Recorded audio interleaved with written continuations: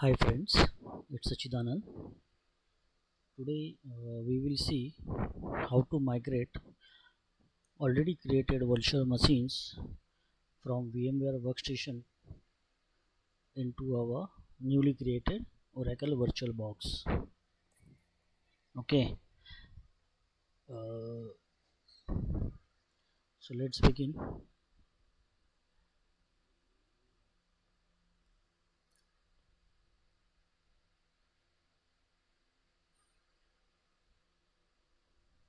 For creating a new machine, just go to the machine, create a new machine. Okay, then provide the name.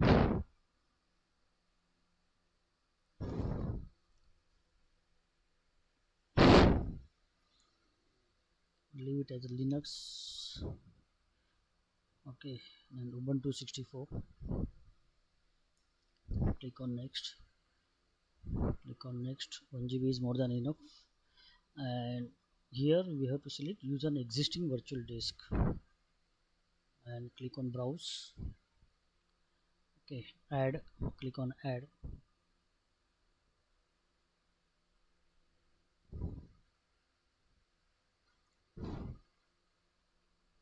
And go to the path of VMware virtual machines. Okay, this is a VMDK file because it is created with VMware virtual software. So the extension is VMDK. Click on OK. Okay, then click choose. It will show us. Then click on create. Okay, the virtual machine is now added. Then click on start to power on the virtual machine.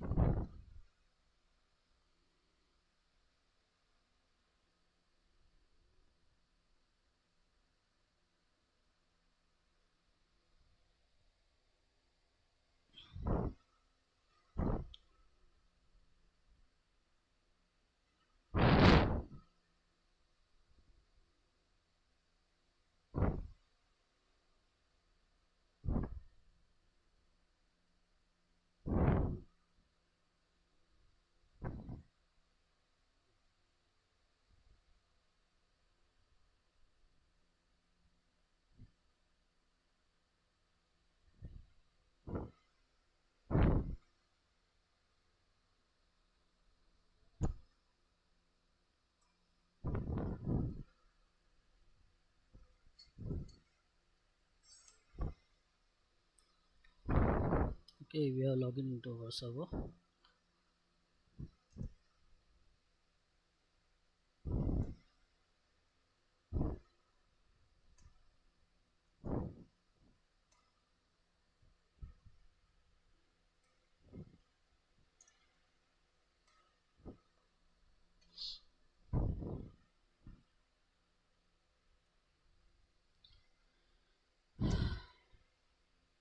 Okay, the currently IP is not shown because there is a nomenclature difference between VMware and VirtualBox. Also, there is a major difference is MAC ID because MAC ID is universal, it's unique. So after migrating to Oracle VirtualBox, the MAC ID will be also changed. So we have to make changes into our server. Okay, and it's an Ubuntu 19. So we have there is a different network configuration. So we have to edit /etc net plan. Okay, that is a new network configuration. Here the NIC card is shown here, ENS33, and in our current scenario it will be different. Okay, so just press if config. Okay, it will shows you only hello because NIC card nomenclature is mismatched there. To see the current NIC card which is configured, just press -a. Okay, so it will show us ENP0S3. So we have to mention this network card.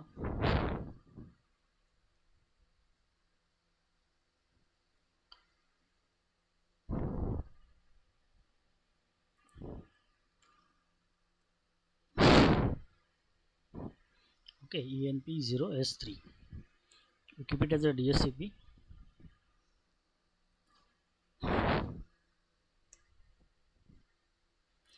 After doing changes, we have to give command netplan apply to apply the changes. Okay, then restart the network service.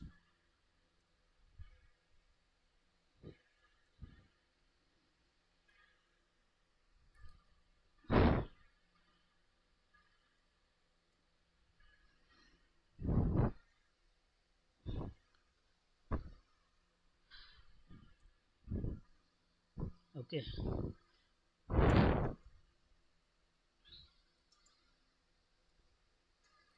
now the IP address is taken. Okay, the default NAT IP address is 10.0.2.0 series in VirtualBox.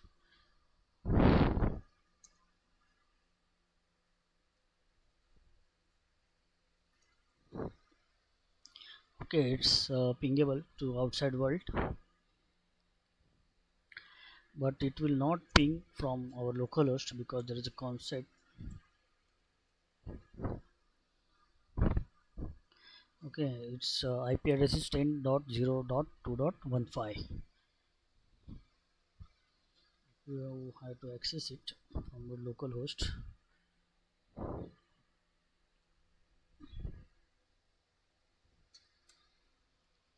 Okay, it will not accessible.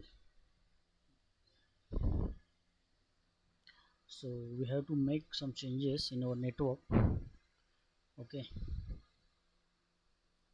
so go to the tool, then preferences.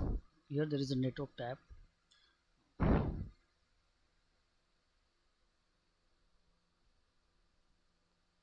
Okay, I have to create already, so I remove it. Okay, here we have to add the new network. Go to the edit. You can give network name as you want. Okay, you take it as a net at network 1, and the range is, as I say, 10.0.2.0 Okay, here we have to mention the port forwarding. Okay, we are using IPv4, so just click on add. Is room number 1. The actual guest SSH port is 22. Okay, and we have to mention the guest server IP address, which is 10.0.2.15 in our scenario, and the host port.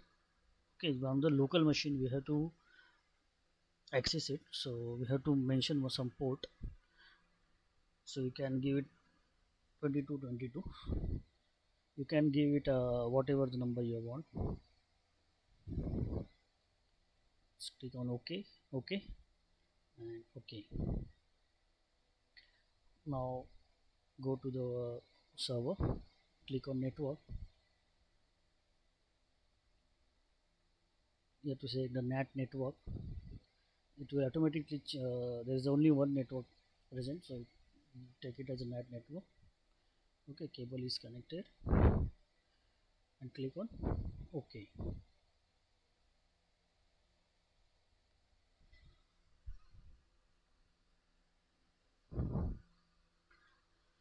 Now from localhost we have to take port as a 2222, and as a host name we have to mention the loopback address. It's 127.0.0.1. Okay, now we are able to access our server from local.